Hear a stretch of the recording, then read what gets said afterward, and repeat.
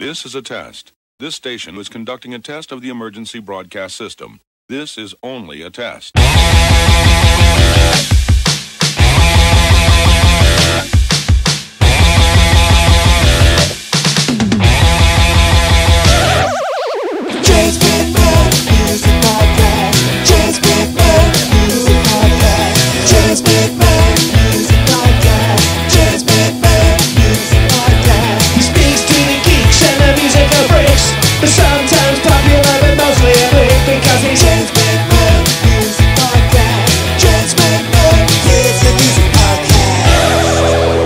This concludes this test of the emergency broadcast system. Yeah, I was just having a conversation with my mum about AI.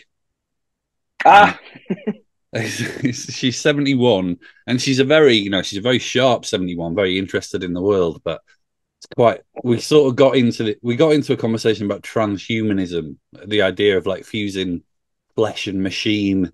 And I was a little bit like, I've got to go interview a very influential heavy metal band. And she was like, "No, but just explain transhumanism to me." So that's why I'm late. Sorry about that. That's okay.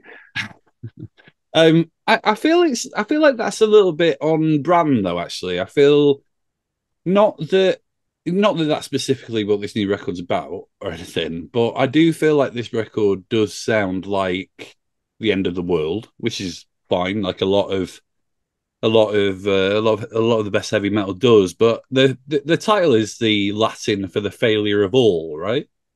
Correct. And I definitely feel like we're living in a time where there is a failure of all. Is that how you see it? Absolutely. That is 100% dead on. When we started working on this album, it was right after lockdown started. So, you've got a lot of uncertainty about what the future holds for any of us. There's, isolation, there's despair, there's we're still in the midst of a lot of natural disaster. So and not to mention, I just think people are more awful now than they've ever been. And that the earth is looking at us in the way of the dinosaur, the saber-toothed tiger, the mastodon, and we're fleas on the back of the earth, and the earth is trying to get rid of fleas. I'm going to play devil's advocate. I don't know why I'm going to play devil's advocate, but just so that we can have a conversation, because I subscribe much more to your belief than not doing. I suppose the sort of counter argument is that, there were periods of history where if we didn't like someone's opinions, we would take them out into the town square and we would hang them by the neck and then, disembowel them, and while they were still conscious, right? Like, Yes. Our species has lived through very bloody times, and also, I do feel like we're closer to another global conflict than we're not. But at the same time, it's a long time since there was a global conflict, So I guess, and also, you look at the progress that we've made in science and medicine and all these sorts of things. Do you really think that this is the worst humans have ever been? Because I guess the argument would be that all of those things would contradict that. That's not to take anything away from the likes of Attila the Hun and Napoleon, and and the amazing work that they all did. I mean, my God, like just when you think of, and I'm joking, I don't consider what they did amazing. For all of the conquests and developments, there's a lot of unnecessary suffering that goes hand in hand with anything like that. So I truly was being sarcastic there. My point is, I think what makes it worse now is back then news traveled at a crawl, and today we have everything at our fingertips within a fraction of a second with technology as it is. So I think it's easier to say now that people are worse than they ever have been, perhaps because we can learn about horrible things people are doing. But I think it's a big part of this same technology that has people so desensitized. That you've got people that are just ready to turn a blind eye to almost anything that doesn't please them. And for instance, I saw a panhandler yesterday. I don't know if they were scamming people or if they were just, an honest person, but they looked like they were raising money for a baby with cancer. And my first thought is that really what you're doing? I'm instantly suspicious. And I think anybody that gets these robocalls on their phone during the day or these emails from some prince in Nigeria that ready to give away millions of dollars, it's not going to happen that way. Yeah, no, that is very upsetting. I think there's a thing. I guess the thing with me is obviously the technology is a huge part of it, and the desensitization to things that deserve the gravity of some of the things happening in the world. You almost feel like the world should stop for a while, and then we should contemplate what's happened, and really, whether that's out of respect for people who've suffered within those tragedies. But it doesn't. It just rolls on. I guess the thing that worries me more than anything is that it feels like we don't have any kind of shared consciousness anymore. Like it feels like, say, like in the UK, I think most people in the UK would say that the country's in a mess, but I think I think every person you spoke to would give a different reason why. And you could say, oh, that's because there's a lot wrong, but you could also say that that's because there is no shared space for news. Everyone gets their news in a different way, so therefore they have a different perspective on things. And I wonder, I mean, that's what it feels like when I look at the states. The states feels like, obviously there's 51 states. There's 51 states, right? I've got that right. Is it 51 states? Is it 50? I think it's 50. Okay, I've just made one up. I'm from here, and I think it's 50. Yeah, I thought one got added, but I feel terrible if I got that wrong. Anyway, obviously, America is like a real achievement. I feel in the fact that it traditionally brought together people from all over this massive landmass under like one flag. But when I look at America now, it feels like two countries at least. Yeah, and that's part of the inspiration for some of the lyrics on the album Divide and Conquer. I think that it's a lot easier for a bipartisan system to stay in control when you've got people divided mostly into two sections. That I'm someone that leans more towards the center, and I'd rather hear ideas from each side and weigh my options rather than align myself with something strictly out of loyalty. I'm not a political person. I'm not, and I try to keep that for the most part out of my music. But I think it's smarter to educate yourself on topics and make a better decision for yourself rather than find a completely filtered and slanted source and just stick with that because you trust them. Then they've got you. Yeah, totally. I think there's a bit though with me where I always used to look at rock and roll, punk, hardcore, metal, all of these branches of rock music, the thing that I've sort of devoted my life to, and I presume you have as well, that I always thought this was a space where really there should be a lot of freedom, like in terms of exploring ideas and not blindly subscribing to like one ideology. And I don't feel like that's the case anymore either. I feel like actually having an idea, I consider myself very on the left, like center left, but even within the left, there's times where I'm like, am I on the right now? Because you're crazy. Yeah. And I think that's a healthy way to be. I'm not one that's quick to judge someone for whichever way they lean, but like, I'd rather see them at least have an open ear and an open mind to what the other side has to say. And I think today what you've got is when people are debating, all they're doing is waiting for the other person to shut up so that they can say what they've got to say. And to me, that's not a debate. That's just a flat out argument. And no one's going to win that. I know, like, I'm stubborn. I'm really stubborn. And a lot of times I'll die before I lose an argument. And it's not something I'm proud of. It's just you know, I probably missed my calling. I probably would have been a great attorney, but it's just nothing that I care to do all day long. It's to argue with people. It's too stressful. But to me, I would rather sit down and look. If you think you're right, tell me why. Tell me why you think I'm wrong, and maybe I am wrong. Yeah, I mean, I'm wrong about 20 times a day, and that's fine. You know, like I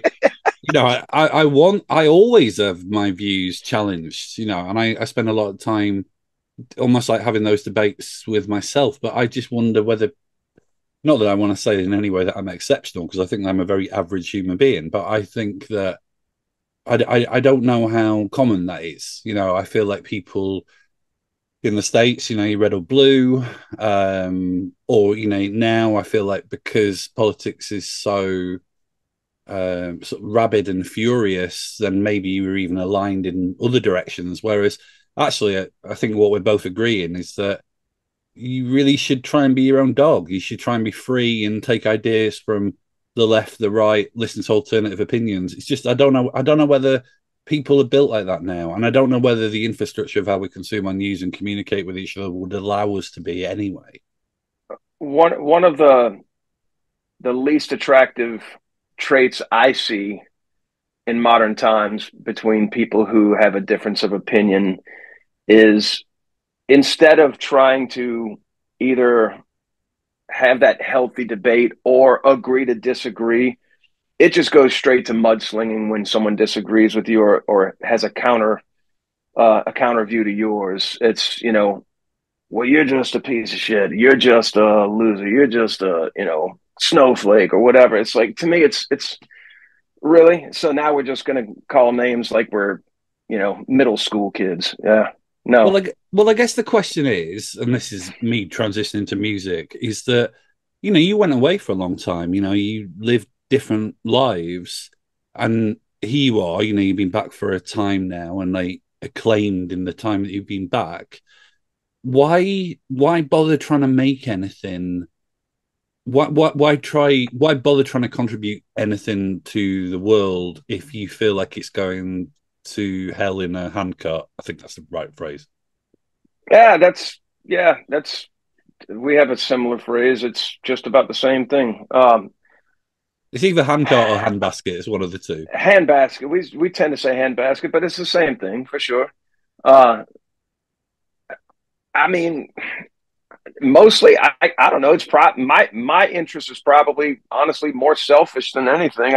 I've been at this on and off most of my life. I've had to take long breaks so that I could raise my children. My children are grown now, and now I have the time to do this.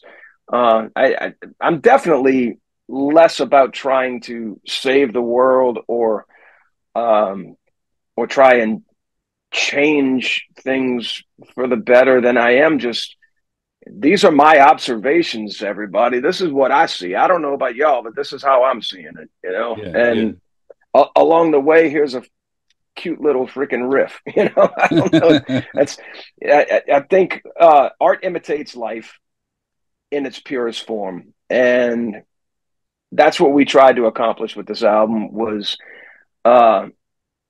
have the art a direct reflection of the world we're living in right now. So change the world? No. I mean, I think if people take a positive off of it, that's a good thing. I surely don't want people taking a negative off of it and, you know, creating some sort of upheaval and try to align it with us. I'm definitely not down with that. But yeah, if people can listen to this album and go, I know what these people are talking about, and it helps them get through the day, that's a positive. That's a good thing. Hey, listen, the end of the world needs riffs. You know, things will it'll be better on the way out if you can rock to it. If it's burning down, let's have some shots and rock out. Yeah. Absolutely. You said a little bit about what you did during that time away.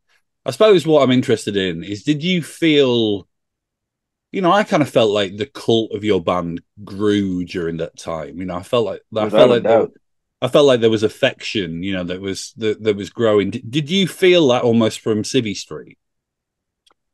The the abnormality about this band that works in our favor the most is the fact that we don't even have to work and the band grows. This band has always grown with or without being fed. So when we do actually get out there and work hard and tour and put out new music, it grows exponentially. And we're seeing results with that right now that we weren't anticipating. Our growth in the past month and a half since our first single came out off this album has been extremely significant. And I suspect that once the album's out, it's going to continue. And I'm happy for that because it doesn't always work that way, especially for legacy bands that come back after an amount of time.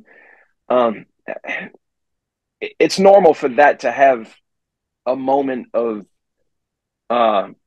glory for sure, but to be able to leapfrog off of that into another tier is not the norm. It's not normal, and we've been blessed the last few years. Maybe we're networking with the right people. Maybe it's just good timing. I don't know, but all of the things that worked against us in the beginning that always seemed like they were an Achilles heel for us or just Murphy's Law working against us.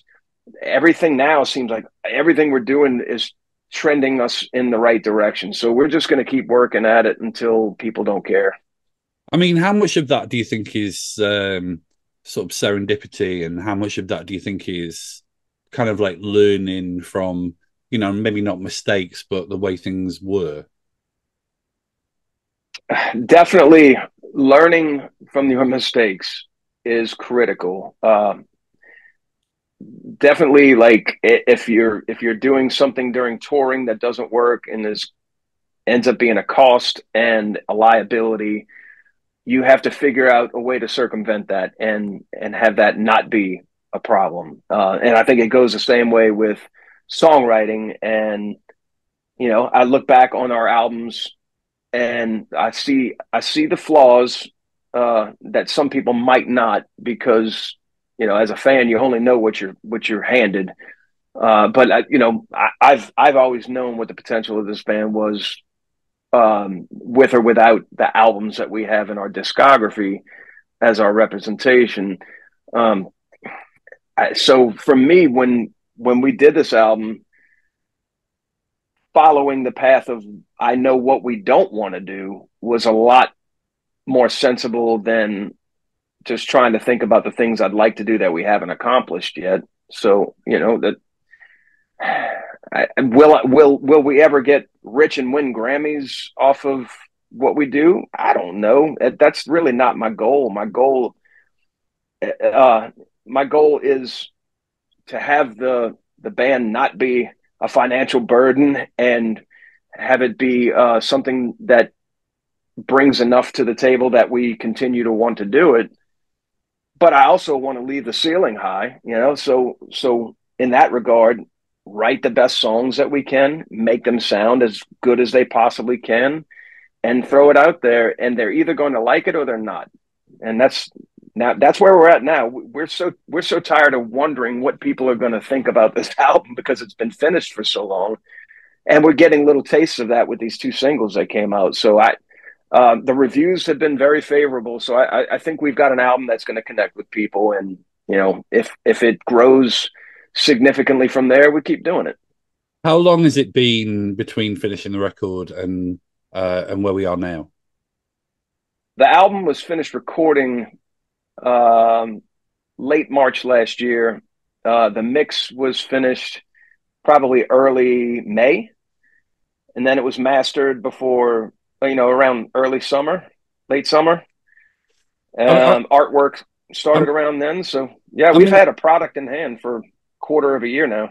I mean, I've been doing this long enough to know that it's not as simple as, hey, we've done the record and it's, you know, it's on streaming services the following day. But that does feel like quite a lot of gestation. Like, why was that? Most importantly, I think We actually were pushing to get it out towards the end of last year, and Nuclear Blast came to us and said, "Okay, devil's advocate, why do you want your album out at the end of the year?" And we were like, because we want it out this year," and we really didn't have a good answer. They're like, "But you're not even able to go on tour until the spring, right?" We're like, "Right." They said, "So wait until your album can actually be supported and toured on, because if you release an album then you wait several months to start promoting it, then you've lost the initial push and momentum that the media is going to give you, and then you're just kind of playing catch up." So this was designed to happen this way. It was like, you've waited this long, why not a little bit longer? Yeah, it just made more sense, I think. Yeah, no, that is smart, and I think a lot of things that Nuclear Blast do are smart, I have to say. When, well, I guess the next question is when can people in the UK expect to be able to see you play these songs? I've been trying to find a way to get back to the UK, Ireland. Just really been wanting to get back there for a while. I think the biggest reason why it's been slow to develop is simply because of the complications that Brexit has brought with, when a band is on tour in the mainland and comes to the UK, or vice versa, starts in the UK and goes to the mainland, there's a lot of red tape, a lot of paperwork, a lot of this. So to me, it just makes sense for us. The UK is big enough for us to go and do a 2-week tour. So I would just as soon wait and do a 2-week tour of the UK, Ireland, and that way we don't have to deal with as much of that red tape that Alexa, turn off the timer, that we would have to deal with otherwise. So I'm pushing to get back there. I really want to get back. I love the audiences, and I have a lot of friends there. When I go visit my mum, she's got an Alexa, and me and my brother have all sorts of fun by sitting at the dinner table and saying, "Alexa, play Slayer. Alexa, play Rain in Blood," and trying to freak her out. I feel a little bit like I want to do this. I feel like I want to do the same with your Alexa now. I kind of want to be. I feel like you being you being you being a member of Exhorder, I should be like, "Alexa, play Engelbert Humperdinck." It should go the other way. But anyway, true story. That Engelbert Humperdinck was a major influence on one of the original members of this band. I love that. I actually interviewed him the other day, not for the podcast. For anyone listening to the podcast, oh wow, it wasn't for the podcast; it was for a newspaper. But I interviewed him, and he was very nice. But it was very hard to interview him because, he is of an advanced age, and his hearing isn't all of that. But he was very nice. He was much nicer than I thought he would be. Actually, that's great. I'm glad you had a good experience. It's better that way. Yeah, I'm going to let you go and have the next interview you've got, but I hope that it's not as depressing for the first 15 minutes. Maybe this one was. No. This was a good interview. You asked good questions, and you didn't do cookie cutter stuff, and I always appreciate that. Thank you. I appreciate that. Thank you for coming on the podcast, man. Speak to you soon. Yep. Thanks. Talk soon.